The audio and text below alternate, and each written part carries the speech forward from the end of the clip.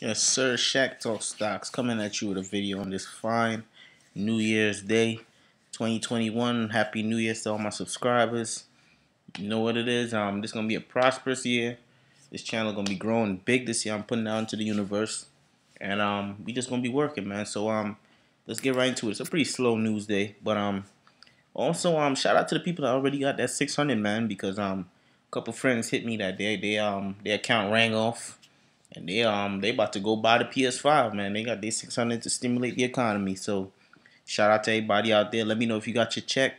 I actually heard they talking about 2 grand, so I'm here for it. Let me know what you think. But also today we got some news on New Year's Day. You know nothing ever sleeps.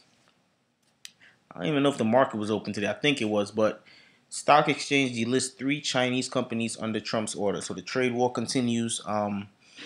Trump not trusting the Chinese government, thinking they spying.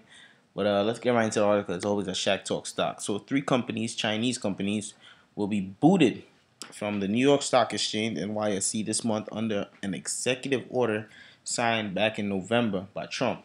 So before Trump leave the house, he gonna be doing a couple more chopping. So he chopping some heads before he ride out. So the exchange says China Telecom Corp. Limited, China's Mobile Limited, and China's Unicom Hong Kong Limited will be delisted from the exchange. So Trump issued an order on November 12 barring investments in public trading companies that the U.S. government say are owned or controlled by the Chinese military. He shook, man. He don't trust anything from China. Remember, he's trying to ban TikTok from here until U.S. companies invested in it, aka spied on it. So this is just the latest in that. So the statement issued late Thursday say the exchange will suspend trading of the companies as early as January 7th or as late as January 11th.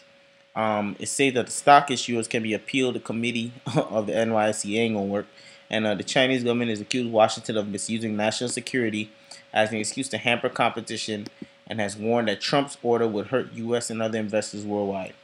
He don't care. Trump just want to do what he want to do before he get out of here. So political analysts expect little change in policy under President-elect Joe Biden due to the widespread frustration with Chinese trade and human rights records and accusations of spying and technology theft. Like I said with that TikTok.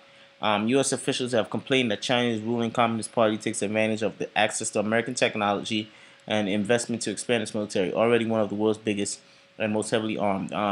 I heard China is running rap right now on the low. They buying up all the property in the U.S.